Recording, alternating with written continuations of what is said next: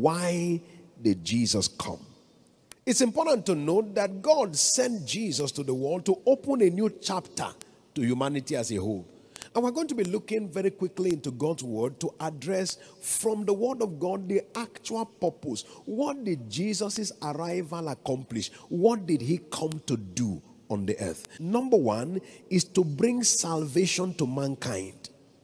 To bring salvation to mankind. John chapter 3 and verse 16. The Bible says, God so loved the world that he gave his only begotten Son, that whosoever believeth in him should not perish, but have everlasting life. God so loved that he gave. What was the reason for which he gave? He said that whosoever believeth on him should not perish, but have everlasting life. So he gave Jesus for our salvation. In the book of Hebrews chapter 2 and verse 3, the Bible says, how shall we escape if we neglect so great a salvation? So Jesus came so that you and I can be saved. Saved from what? The fundamental thing he came to save us from was to save us from our sin.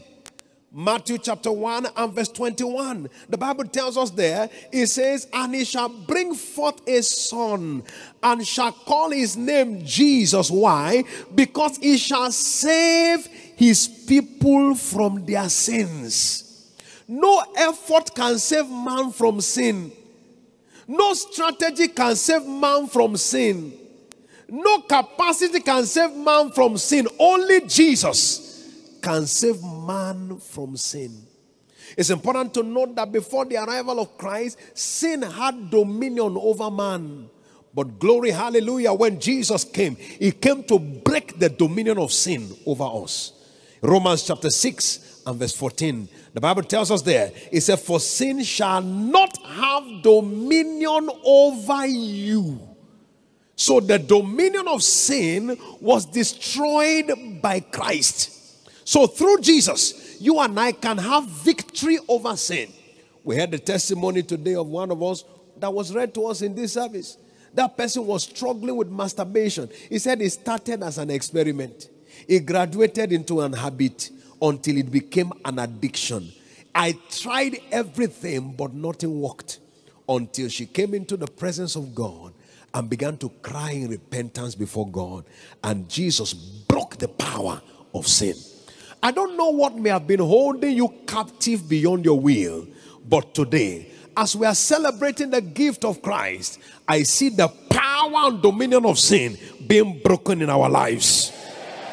If you believe it, say the loudest amen. I said, if you believe it, say the loudest amen. So the dominion of sin is broken by Christ. I can't forget the testimony of a particular man years ago in our church in the UK. This man was a chronic alcoholic. He was a chronic alcoholic. His alcoholism was so bad that medically was told that he has gone to a point that if he stops drinking, he will die from withdrawal syndrome. So even when he is sick, they have to give him alcohol to balance his body. There was no way out. Everything was so terrible. His withdrawal syndrome, those of us who have any idea about those who are addicted to drugs and so forth, that's what you call withdrawal syndrome. And the withdrawal syndrome was so bad that his body will react very, very violently to the point that he will get towards death. So they said this alcoholism cannot be cured. He will live an alcoholic till life, till death. But then Jesus came into his life. And this man, the yoke of alcoholism was broken in a sweep, not gradually but suddenly. The arrival of Christ broke the dominion of sin. Whatever represents the dominion of sin in anyone's life, today, by the power of Jesus, that dominion is broken forever. If you believe it, say the loudest amen. I said that dominion is broken forever. In the name of Jesus Christ. Welcome back. I hope you enjoyed the video.